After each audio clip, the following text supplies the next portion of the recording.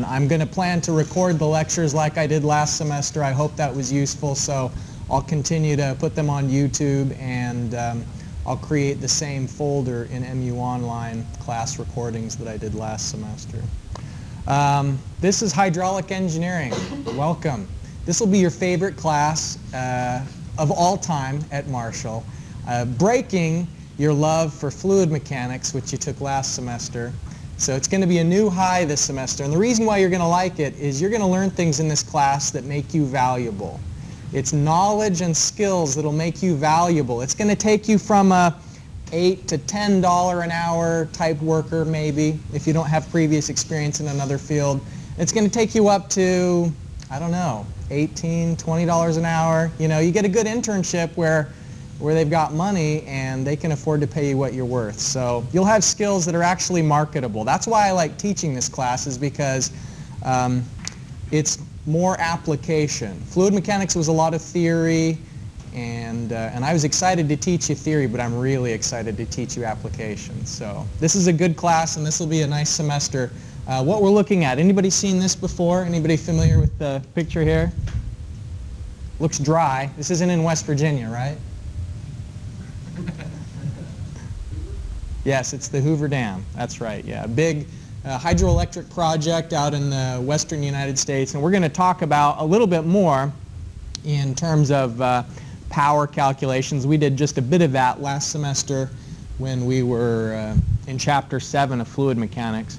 I've handed out the notes, and I'll get to this in more detail later, but one of the suggestions from last semester was to eliminate the lines here on the handouts, and I would love to do that. They annoy me too. I think it's stupid. They shouldn't have the lines on the handouts. I don't know how to do that though, so if any of you know how to print it out so it's just 3 on the left and blank on the right, let me know and I'll print it that way. Within reason, you know, if it's like a 20-minute procedure and I got to take a bitmap and import that to Photoshop, obviously that's not going to happen. But if it's a simple setting, which I've overlooked, and unfortunately I don't think I have, but if you know how to do it, let me know. Anyways, your first assignment is there, homework 1. It's due on Tuesday, January 21st. Slide under my office door. I'm going to have to remind myself why I said slide it under my door rather than turn it in class.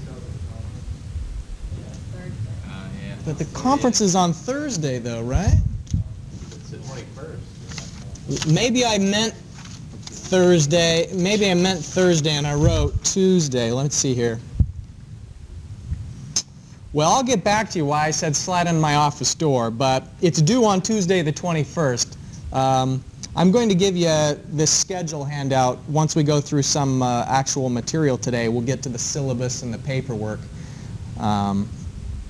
But I think that's actually, oh, it's because 14 January 2013. That explains it. This is a slide from last semester. So 2014, I forgot to make a few updates. There we go. Forget about that office door stuff. That doesn't apply. It's due on Tuesday the 21st. We're going to be talking about flow resistance and the textbook. Anybody have a copy of the textbook they can hold up and wave around? Nobody got theirs yet? What's the deal with that? You did the textbook rental thing from Amazon and they didn't show up? There it is. It's like Sasquatch.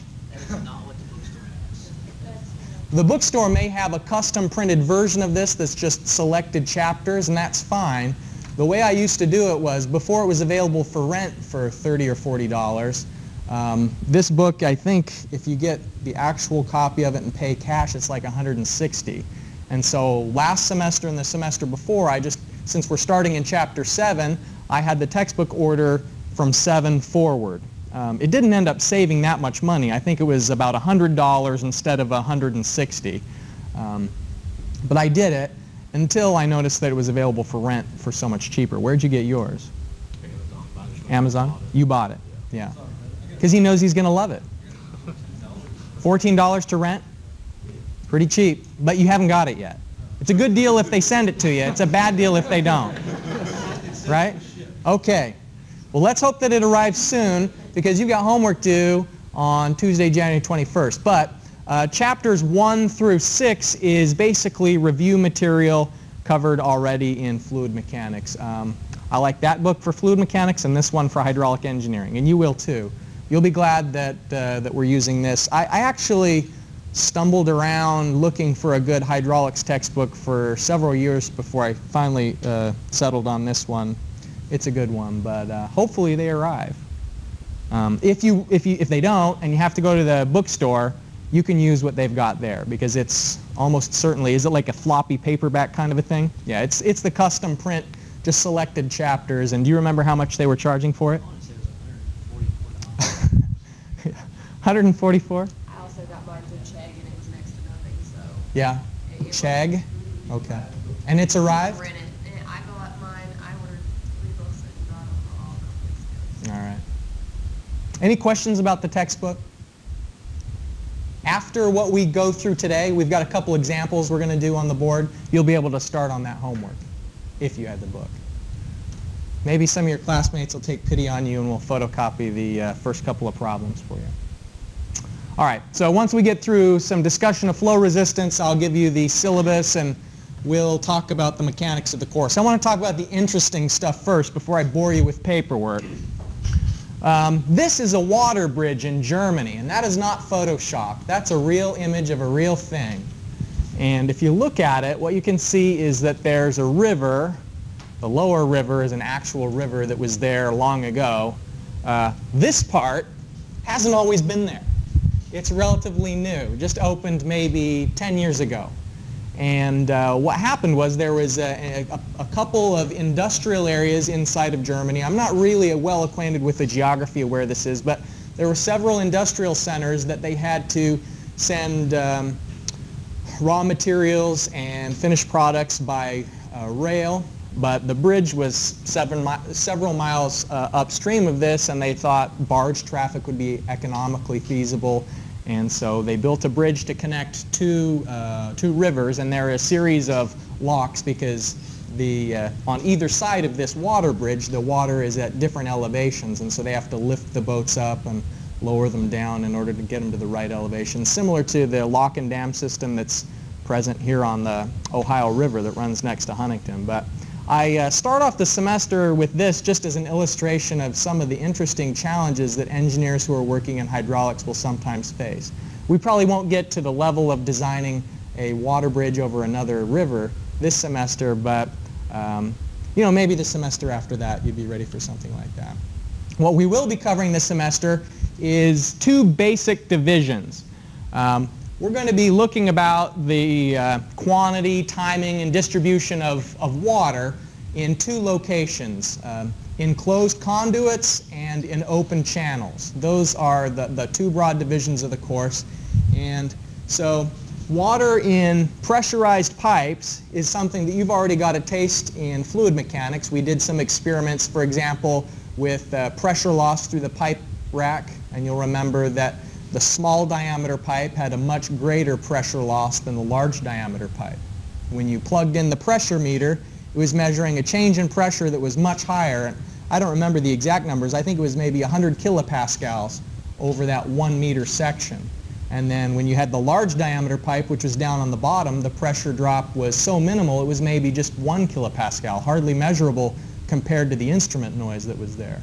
And why was that? Why is it that there was more pressure change through the small diameter pipe than through the big one? Anybody remember what the theory was on that? Why there's more pressure change? Okay, so first of all, there's the continuity relationship which says small diameter pipe and big diameter pipe. In the small diameter pipe, water is moving fast. In the big diameter pipe, the water is moving slow. That's a really important distinction between the 2 pipes. What else was it that caused a larger change in pressure? Friction, or energy loss due to friction. Okay, fast, more energy loss. And you mentioned friction, and we'll get into that. This is less energy loss.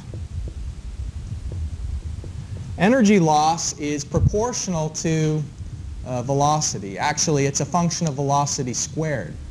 And what we're talking about is a change in pressure. And change in pressure is one way to measure a change in energy. Remember that there are 3 places that energy can be located in a system where water is flowing through a pipe like this.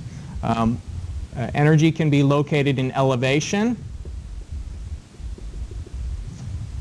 Energy can be located in pressure. And energy can be located in velocity. And I guess we could say that this is energy locations.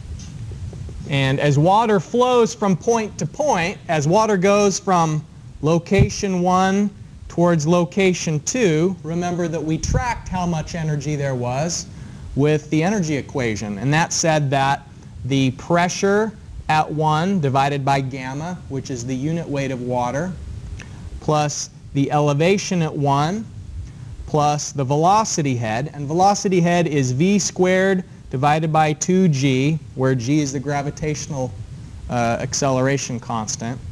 If there was no energy loss, then it would be equal to each of those 3 terms at location 2.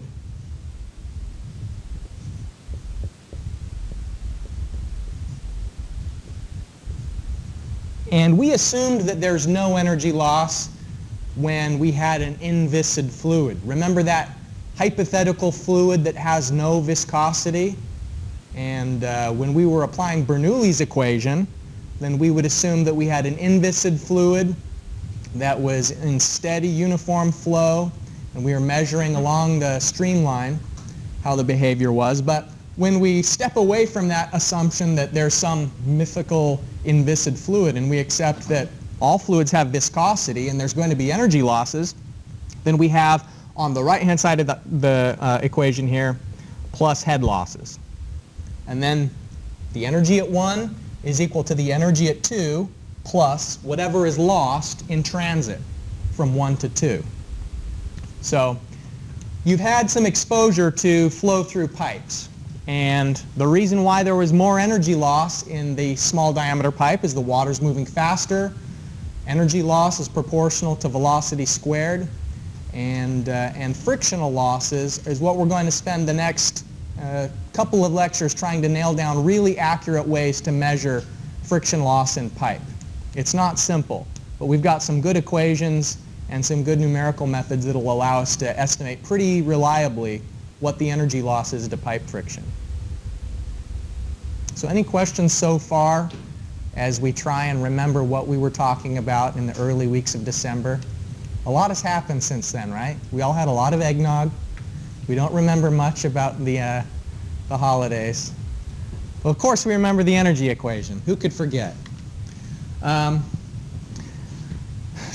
that's flow through pipes. A lot of the same principles and methods we'll apply also carry over to flow through channels, but not all of them. And so the second part of the course is talking about flow through channels. And when it'll really get interesting is when we say we want to estimate what's happening in a channel when conditions aren't steady and uniform.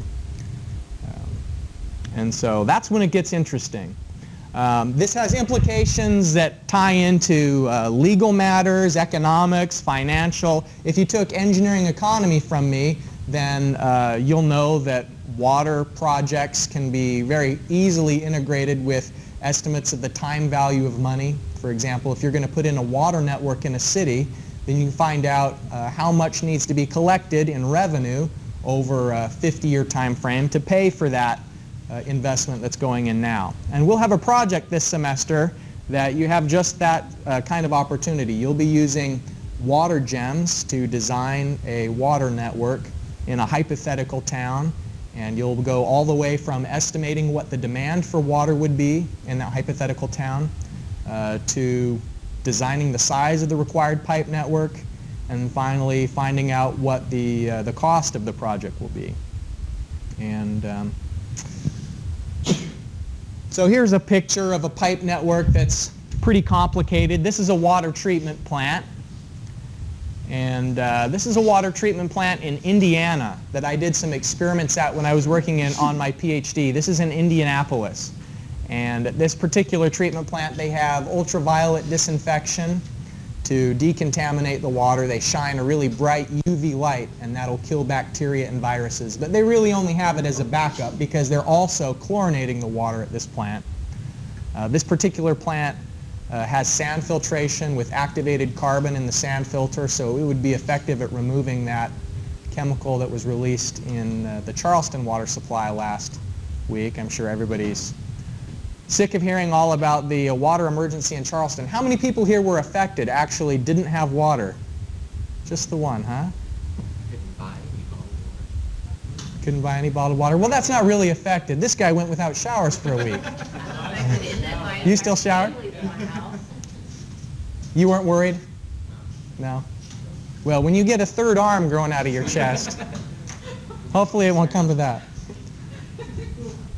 I don't think that the concentrations were high enough for anything like that. But one of the things that we touched on just very briefly last semester was energy grade lines. Remember how we were drawing little illustrations that showed where would be the energy grade line and the hydraulic grade line?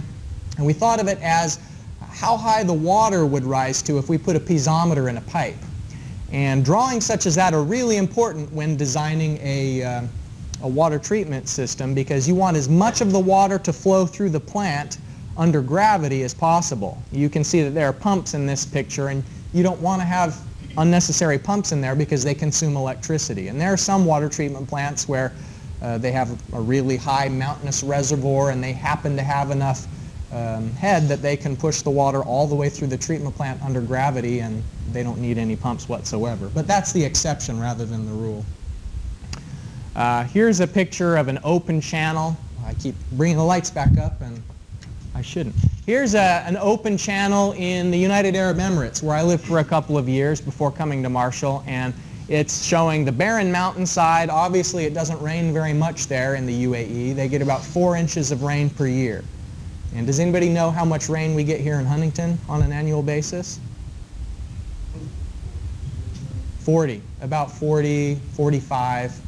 Wet years, maybe more than that. So they get 1/10 the water in the UAE that we get here in West Virginia. But the thing is they get almost all of that water in 2 or 3 days. And so when it rains heavily. And obviously the hillside is unvegetated, and so not much of that water is going to be seeping into the ground. It's very steep, rocky soil.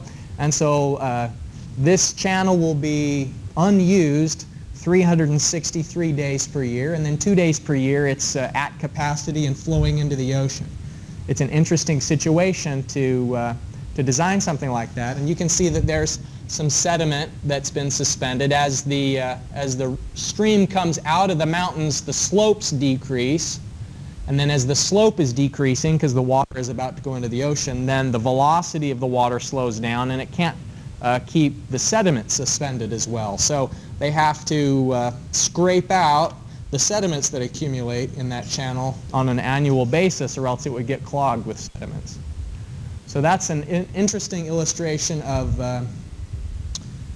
some of the things that you'll get to in the second part of the course. And here's a reservoir up in California. I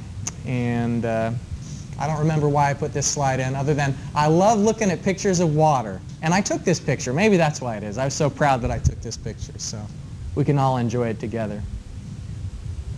All right. This is an illustration of the hypothetical town that you're going to be designing the water network for. And I change the map around each year a little bit. This is, I think, a couple of years ago. But what you'll be doing is you'll be looking at how much water would be needed by people inside of a town. So you'll start to ask questions like, how much water does the average person use? How much water is required for a nail factory or a golf course? So you'll be applying common sense and critical thinking and accessing resources that estimate those very things to come up with a demand estimation. And that's the beginning stages of engineering design, is to ask yourself, what's the problem? What's the scope of the issue that needs to be solved? And then you'll go through the process of drawing this network in water gems. And these blue lines represent pipes. And the green arrows represent where there would be an outlet from the pipe. And so you'll look at, over a 24-hour period, how the demand goes up, how the demand goes down. You look at what are the peak demands over a one-year period when obviously in summertime people are going to be using more water than in the wintertime. And so it's a good opportunity for you to think about what sorts of problems and uncertainties you'll face when you actually graduate. You know, so much of the work you do as a junior is problems from the back of the book, where every input value you need to solve the homework problem is given to you. And that's so completely divorced from what you actually do when you graduate and you have a project that you're working on, and your clients are not going to give you a neat problem statement that has, you know, L equals 14, H equals 7. You know, they're not going to define the variables for you. There won't be a constant table in the back of the book. Everything's going to be so ambiguous, and sometimes what's most distracting is you'll have too much information. You'll have 100 parameters that you don't need that are obscuring your vision of the one thing that you do need to know. And so getting you more well acquainted and more comfortable with ill-defined problems is one of the main purposes of the design project that we'll get to later this semester. And so, you know, that's a little bit uncomfortable at first. It was uncomfortable for me the first time my boss gave me a problem, and you know, he didn't know how to solve the problem, so I couldn't go ask him how to design this culvert using a particular piece of software. And he didn't know how big the culvert should be, and so you have to do a little bit of independent research, and when you're just used to problems from the back of the book, that's uncomfortable. And so we want to gradually get you a little bit more confident in your abilities and certain how to do the design process. And so in answer to the question, what does a hydraulic engineer do, what do you think? In an illustration like this, what would be the job of the hydraulic engineer?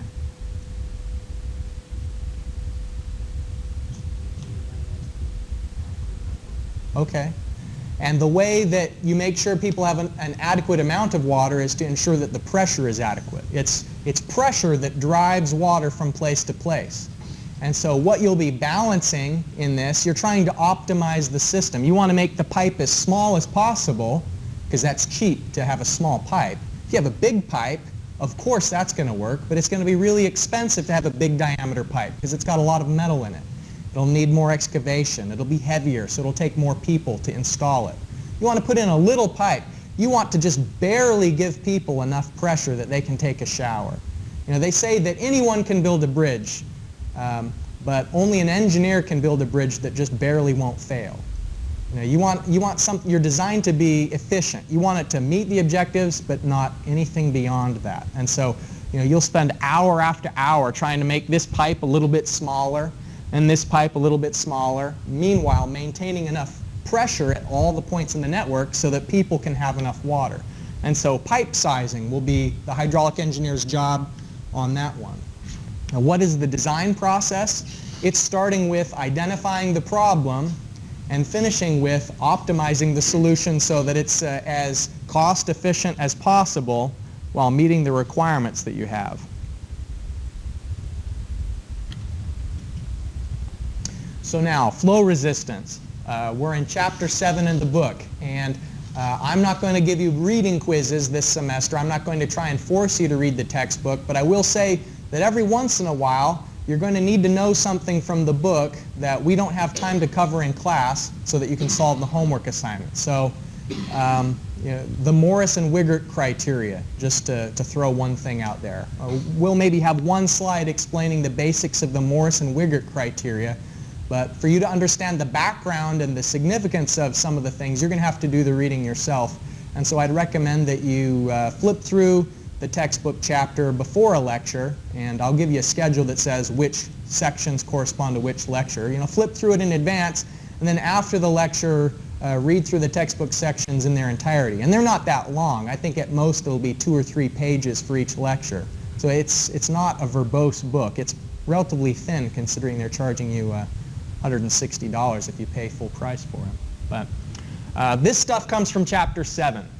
And flow resistance is illustrated here. in a pipe. And then here, this image is kind of interesting. I want to see if anybody can figure out what's going on with that other image. There, I did it again, dimmed the lights. It's like a disco in here with the lights on and off so much, right? What is this a picture of? What's that? Sort of. You could call it a canal. On the left side, not shown, would be a dam. So this is on the side of a dam. And, okay, sort of a spillway. What do you think that all these little bars represent? What's that? Stair steps? Yeah. Yeah, that's the reason why we've got different colors is colors are representing different velocities. What color do you think is fast and what color is slow? Red is fast, blue is slow. Exactly. This is the result of a computer model. It's called computational fluid dynamics. And so what they did with this model was they drew in the geometry of this structure, and then they said, let's put water through it. And the model says where the velocity is going to be high and where the velocity is going to be low. And this is a structure that actually is meant to allow fish to migrate upstream when there's a dam. Fish can't jump.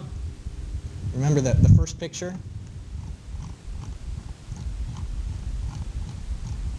Some fish can jump pretty far, but I don't think any fish would be able to migrate through this dam.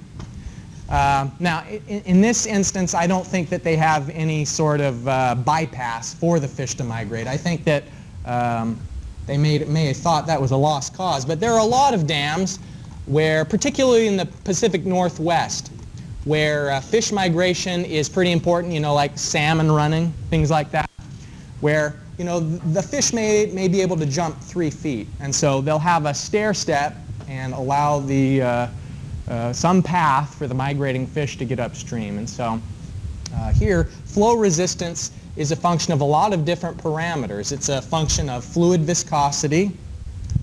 And remember that the more viscous a fluid is, the more resistance there will be when it flows through a pipe.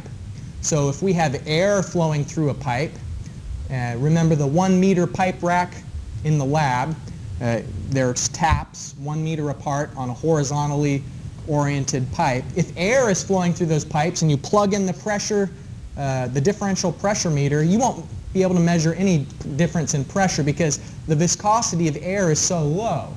There really wouldn't be any energy loss. But if you have water going through there, then yes, you can measure a change in pressure. If you had mercury going through there, mercury is more viscous than water, there'd be an even bigger pressure drop. And if you had maple syrup flowing through there, then there'd be an even larger pressure drop because viscosity will increase the energy loss. So flow resistance is a function of fluid viscosity, also the flow conditions. We've already talked about how velocity is one of the parameters that affects energy loss. That if it's moving fast, you have more energy loss because there's going to be more resistance. If it's moving quickly, then there's more resistance to that motion. The depth of the water flowing, if it's an open channel situation, if it's a river, then the shallow river is going to experience on a depth basis. If this is the bottom of a stream and it's a shallow stream and it's flowing this way, obviously the water that's just very close to the stream is going to have more resistance effects than if it was a really deep river that's flowing that way. Then the water that's up here at the top of the river isn't close to the solid surface that's imparting the resistance because this solid surface is pushing on the water in the opposite direction of that water's movement. Uniformity of conduit means that if we have a pipe that has lots of bends and angles in it, that will induce more turbulence and there will be more resistance to flow. And the degree of turbulence, which we had an experiment last semester where we visualized turbulence. It was that transparent pipe that was vertically oriented and we were injecting the dye, and as the velocity increased, the dye was getting more scattered. And then when we decreased the velocity, then the dye was just going straight through there. And as turbulence increases, so does the energy loss because there is basically a portion of the velocity that's not going parallel to flow. Some of the velocity vectors will be towards the pipe or even backwards if there are eddies in the stream. Flow cross-section geometry and boundary roughness. So the pipe material, in other words, when we talk about boundary roughness.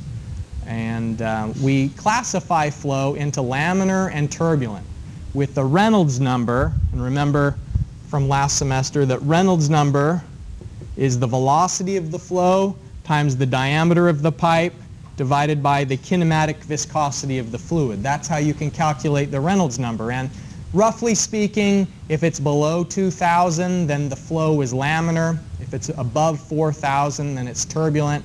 And that range 2,000 to 4,000 is a transition zone where the flow may be laminar or turbulent depending on what it was before it got into the transition zone.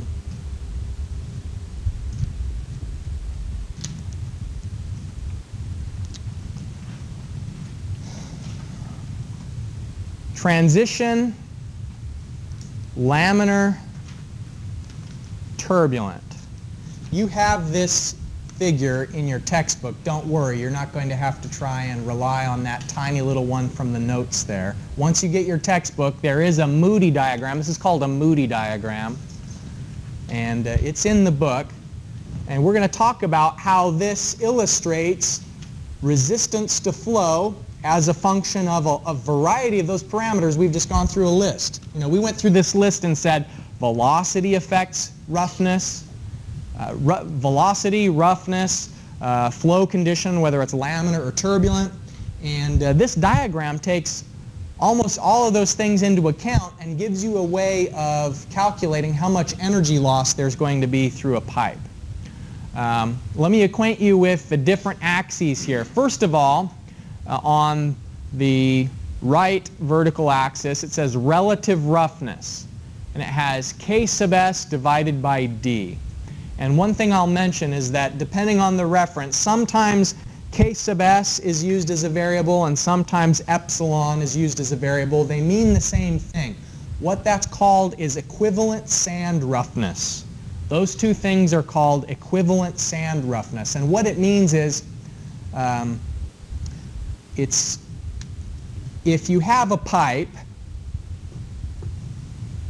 and let's say that we zoom in on that pipe so we're looking at it really under a microscope, then the pipe's going to have roughness, right?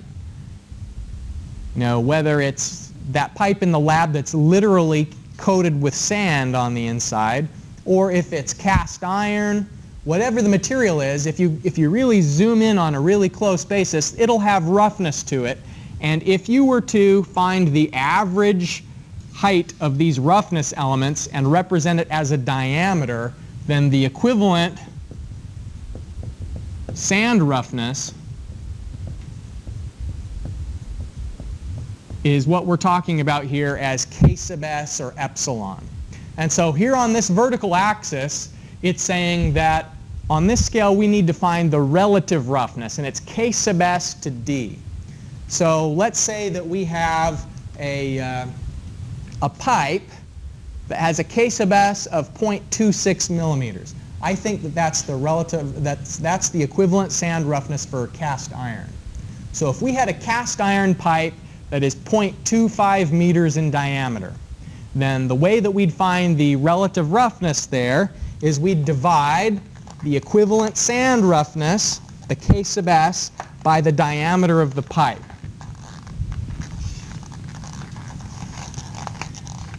And that would give us a relative roughness. And so a relative roughness will be, if we have a pipe diameter that's 0.25 meters, that is 250 millimeters. If we have a K sub S or an epsilon, that is 0.26 millimeters. And that depends on what the pipe's made out of. Like I mentioned before, that would be cast iron. Then we can find the K sub S to D just simply by dividing the 0.26 millimeters by 250 millimeters. And it's important that we get the units the same. We wouldn't want to have 0.26 divided by 0.25 because then the units would be dissimilar and we'd end up looking in the wrong place on the figure there. And so here the the relative roughness is 0.00104. And the first thing that we'll do in using a Moody diagram is say, all right, well, for this pipe, based on its material type and its diameter, our K sub S to D puts us in the 104. And so this is 0.001, this is 0.002, so it's going to be just barely above this line here, this black line here. So if there are 100 increments between here and here, we'd be 4 of those 100 increments above 0.001. So it's essentially just barely above that line. And so you can see that these lines curve once they get past the dashed line. And that dashed line delineates the transition zone from the rough turbulent zone. And that brings up the next thing we need to do is calculate the Reynolds number for the situation. And the way we can find the Reynolds number is the velocity times the diameter of the pipe divided by the kinematic viscosity. And so let's take a look at the Reynolds number here. Reynolds number is the velocity, the diameter, and the kinematic viscosity. Water is flowing 30 meters per minute. That's the velocity. That's not very useful. 30 meters per minute. Okay, well, we can say that we want to divide that by 60 seconds per minute, and that's 0.5 meters per second. So that gives us the velocity that we need, 0.5 meters per second.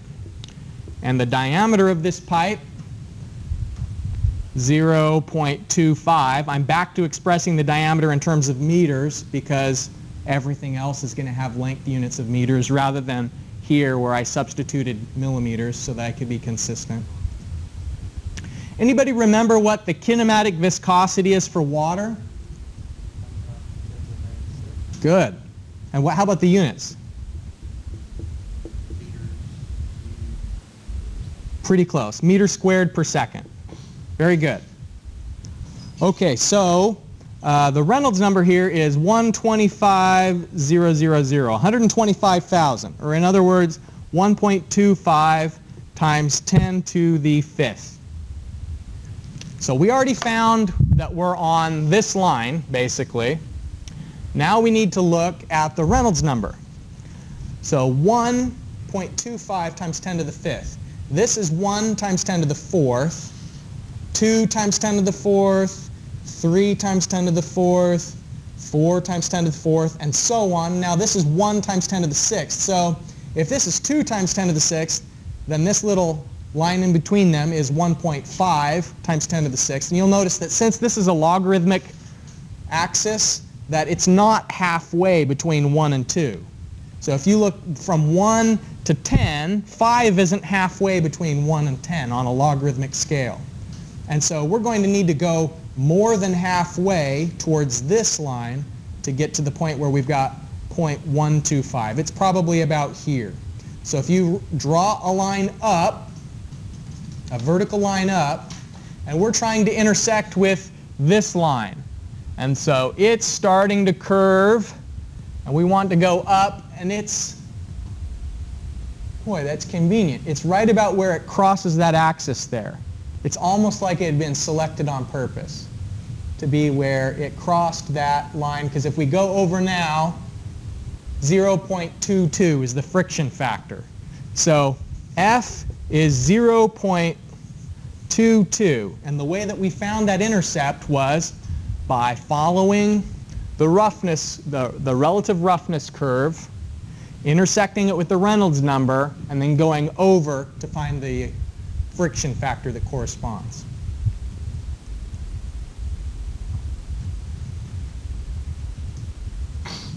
This is a graphical way of calculating the F value. We also have equations that we'll use to calculate the F value.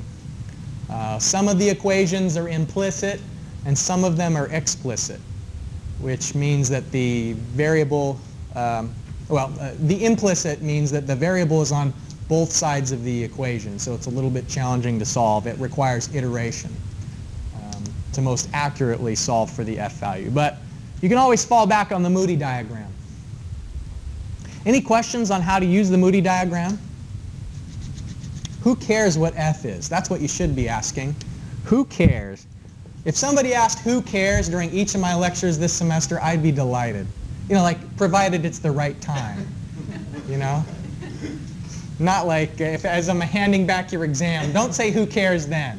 But say who cares when I say, and here's the F. Well, who cares? What does F mean? F, just to give you a sneak preview of where we're headed, the reason it matters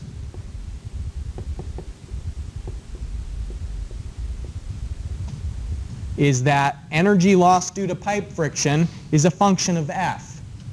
This is the Darcy-Weisbach equation. So the reason why we want to know F is F basically tells you how rough the pipe is. And so you'll be solving like what the F. You're going to try and find out what is the F value so that you can classify the roughness of the pipe. And from that, you'll know how much energy loss there is due to pipe friction. And so there's other things as well. The length of the pipe, the velocity of the water that's going through it, the diameter. We'll get into this later, but I wanted to give you the context of what is this F value that the Moody diagram is trying to find. What is that right there? Kind of covered up by the question. Laminar flow. Yeah, if you have laminar conditions, which are pretty rare, remember, we hardly ever have laminar conditions. But if you do have laminar flow, F is super easy to calculate. It's just 64 divided by the Reynolds number. But that only works up until the Reynolds number of 2000.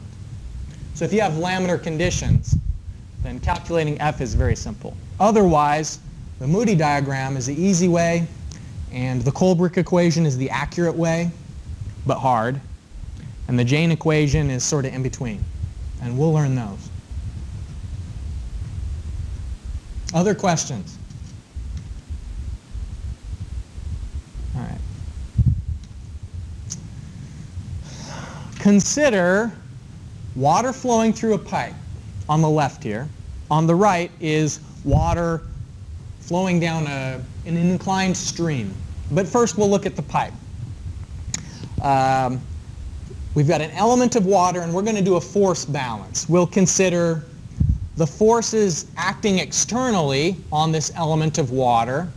And remember that pressure times area is as though an external force. If you've got a control volume and you're looking at what's the water on the outside of that control volume doing, the water that's on the other side of this imaginary boundary here is pushing on the water that's inside the control volume. And the same thing's happening here, is that the pressurized water that's on the other side of this imaginary line, you know, the pipe continues. The water is resisting, so it's pushing that way at 2. So those are both forces. And if you remember, the units of force is a Newton. And so pressure, which is newtons per meter squared, and area, which is meters squared, multiply those together and that gives you units of force. And so we've got some amount of newtons pushing the water that way, and the water is getting pushed this way from the water that's on the other side. Then there's the weight of the water acting down, and since this pipe is inclined, also acting in the direction of flow, a small amount. And then right here, we've got the boundary shear stress multiplied by the perimeter multiplied by the length. And so that is the resistance to flow. We can do a balance of the forces and find that when we have steady, uniform flow, conditions are in equilibrium. By the way, what does steady, uniform flow mean? First of all, steady. What does that mean? The velocity isn't changing with respect to time. So it means that the velocity now is the same as the velocity in a minute. It means that the velocity isn't changing with respect to time. So that's what steady means. What about uniform? If we have uniform flow, that means the velocity isn't changing with respect to position. And so here we've got a pipe where the diameter is constant. That means it's not speeding up as you go in the direction of flow. It means that the velocity at 1, the velocity of the water at 1, is the same as the velocity of the water at 2 because the pipe diameter is constant. So we have steady, uniform flow. Equilibrium means that all of the forces are in balance. And so look at that equation. P1 times A is the force that's acting to the right in the direction of flow. Then if you subtract P2 times A, it's acting to the left in the direction of flow. It's this inclined vector that's going to be our direction of flow, plus gamma LA. So what is gamma LA? Length times area gives us the volume of that element, and multiplying it by gamma gives us what? It's the weight of the water. So we'll have the weight of the water inside of that element, and then sine of alpha is the component of that weight of the water that's in the direction of flow. So most of the water's weight is downward, but some of it is in the direction of flow because it's inclined, right? So that is also going towards the right, so that's why it's plus. And then minus the shear stress times the perimeter times the length. So what is perimeter times length? What dimension is that? Perimeter is around the pipe, and then length is that segment length. What's that? It's the inside surface area, right. So the shear stress times the surface area is going to give us the overall force of resistance. And so as the water moves to the right, the pipe is pushing on the water, and it's pushing in the opposite direction of movement. And everything's in equilibrium. Equilibrium means that it's not speeding up. So it's not speeding up because of equilibrium, and it is in equilibrium by definition because it's not speeding up. So everything's in balance. Would you expect the pressure at 2 to be bigger or less than the pressure at 1? Why do you think it's bigger? Okay, because it's lower. So the hydrostatic principle would maybe increase the pressure, but on the other hand, what's the on the other hand? Okay, velocity, because that's downstream, the pressure is decreasing in the direction of the movement. So we actually don't know just by looking which of those two effects is more important. You know, like maybe it's a super smooth glass pipe, and maybe it's a relatively steep pipe, so maybe it's actually increasing. The pressure may be increasing from 1 to 2 because of the hydrostatic effect. Or if it's a rough pipe and a relatively shallow slope, then maybe the pressure at 2 is less than the pressure at 1. But regardless of that, the equilibrium will work out. That if the pressure at 2 is really low, it must be because there was a lot of resistance to flow. This term here is the resistance to flow term. And this term here accounts for the hydrostatic principle, which is that water lower down in a tank or in a pipe or any kind of system, that when you go down through a fluid, the pressure increases. That's the hydrostatic principle. And so this equilibrium expression accounts for all of those things.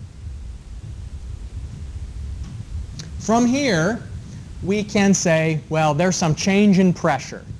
And by definition, we're going to say that delta P divided by gamma is H sub F. So when I say H sub F here, that's what I mean. I mean delta P divided by gamma. So look at all the other terms on that top equation there. So P1 minus P2, that's the delta P.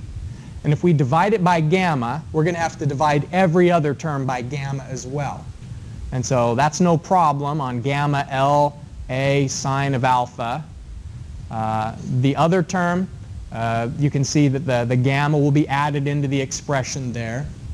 So for a circular pipe that's flowing full, R here stands for hydraulic radius. And hydraulic radius is the area divided by the wetted perimeter. And let's say if it's a rectangular conduit, then wetted perimeter is the perimeter around the edge. So that is P, is the distance along the outside edge. I don't know why I'm saying outside. It's the inside of the pipe, distance around the edge, the circumference.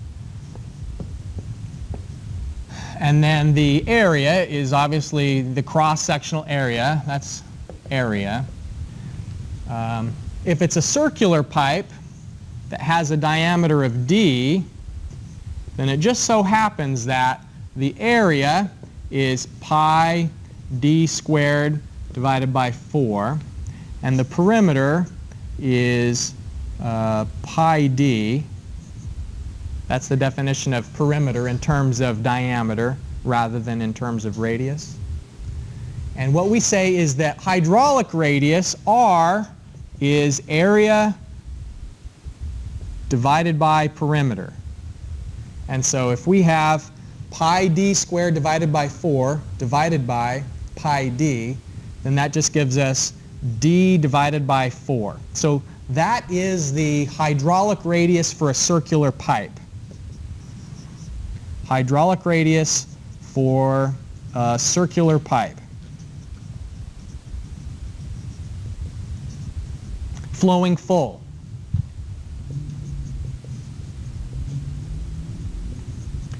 And it's important that I said flowing full, because what if it was a pipe, a circular pipe, but water was only up to here? Well, then the wetted perimeter would just be the part that water was touching, and it wouldn't be that formula anymore.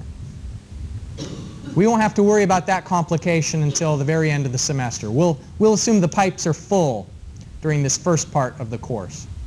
So we can say that the energy loss due to pipe friction is 4 times the boundary shear stress times the length of the segment divided by the unit weight of the water times diameter. Similar principles apply in open channel, and we'll come back to applying this equilibrium expression to the example in open channel when we get to that second segment of the course. Any questions so far? I'm sure throwing a lot of stuff at you for the first day. It's to make up for all the other classes where they just handed you the syllabus and told you to get out. Maybe. All right. Any questions? So S sub F, S means slope, and F means the slope of the energy grade line. There's 3 different slopes that we're going to be concerned with this semester. We'll be concerned with the slope of the actual pipe, we'll be concerned with the slope of the hydraulic grade line, and the slope of the energy grade line. And oftentimes all 3 of those slopes are equal. If it is water flowing through a river and it's steady, uniform flow, then all 3 of them will be equal. But if it's water flowing through a pipe, then the physical slope of the pipe doesn't necessarily have to equal the slope of the energy grade line. But here what we're saying is the slope of the energy grade line, by definition, that is the energy loss due to pipe friction divided by the length of the pipe. And so if we have a pipe like this and we know, it's a certain length long, then how much energy loss there is over that length of pipe segment is how we can calculate the energy grade, the slope of the energy grade line. And that energy grade line slope goes into some of the formulas, some of the design formulas that we'll use later on. I think in the homework assignment that you've got due next Tuesday, it's going to be due in class. Don't slide it under my door. You crossed that out already, right, from the handout? In that homework assignment, you're going to need to express the boundary shear stress in terms of the slope of the energy grade line. So I've boxed this expression because this is one of the formulas you're going to be applying on the homework assignment. I wanted to make it really clear to you that it's the unit weight of the fluid, the hydraulic radius, and the slope of the energy grade line.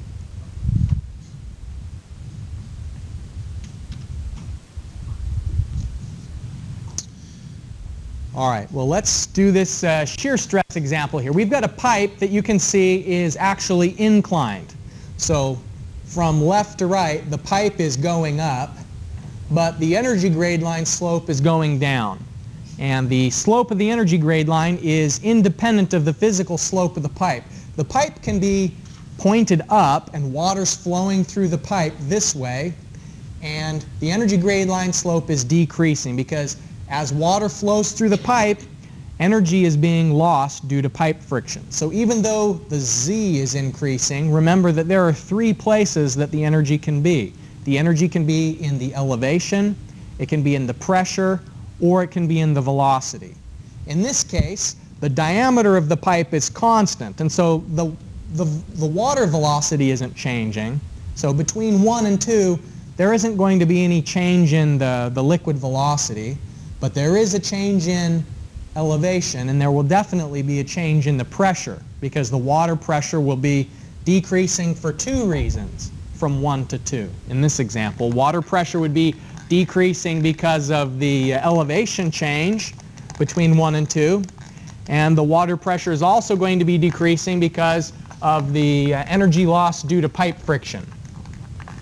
So here in this example, we know the diameter of the pipe is 150 millimeters and that the physical slope of the pipe is 0.1 meters of vertical change for every 1 meter of pipe length. And so if we were able to observe a shear stress on the pipe of 0.45 newtons per square meter, then what does that tell us about the slope of the energy grade line, and what would the pressure change be over 100 meters of pipe length? Okay, so we've got a diameter D of 0.15 meters. The physical slope, S naught, that means the slope of the pipe itself, is 0.1 meters per meter. And the shear stress, 45 newtons per meter squared. And that's how much the water is resisting, how much the pipe is pushing on the water. For every square meter of pipe area, the pipe is pushing on the water with a force of 45 newtons, opposite the direction of flow. Okay, remember we can calculate the area, pi d squared divided by 4. And so if we put in the diameter of that pipe, 15 meters squared divided by 4, and that gives us that the area is 0.017671 square meters. The wetted perimeter, and the wetted perimeter here is pi d, and that is 0.47124 meters. And we can calculate the hydraulic radius. It's the area divided by the wetted perimeter. And so just those two things that we've calculated, 0.017671 meters squared divided by 0.47124 meters. The hydraulic radius is 0.0375. Since this is water flowing through a pipe that's full, the other way we could have calculated hydraulic radius, the shortcut way, is hydraulic radius is d divided by 4 for a pipe where the water is flowing through it full. And so that would just simply be the diameter, 0.15 meters divided by 4. It's the same as what we've just calculated, 0.0375. So what is the slope of the energy grade line? The equation tells us that the shear stress is gamma hydraulic radius S sub F. where S sub F is the slope of the energy grade line. It does, as units of meters. Thank you. I should have written those as units of meters. Yeah, because area is meters squared and wetted perimeter is meters. So hydraulic radius definitely does. Thank you for pointing that out. All right, so slope of the energy grade line is boundary shear stress, the unit weight, times the hydraulic radius. So 45 newtons per meter squared divided by the unit weight of water, 9810 newtons per meter cubed. That's a constant we'll be using again this semester. If you don't know what the temperature of the water is, so that you can actually look up the unit weight for that temperature, just use the default value, 9810 newtons per meter cubed, as the physical constant for water. And the hydraulic radius is 0.0375 meters. And so now the slope of the energy grade line, that will not have units, and we find it is 0.12232 meters per meter.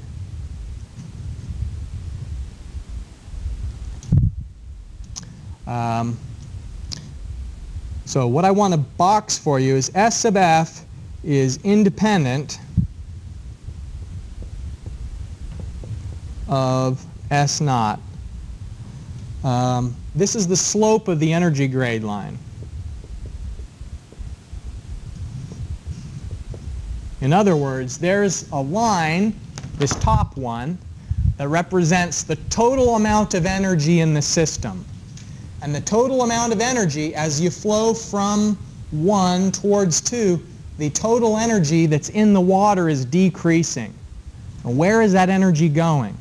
Some of it is being lost as the elevation increases, but that's not why the energy grade line is sloped, because as the elevation increases, it's just an exchange of energy. That's where pressure is being exchanged for elevation.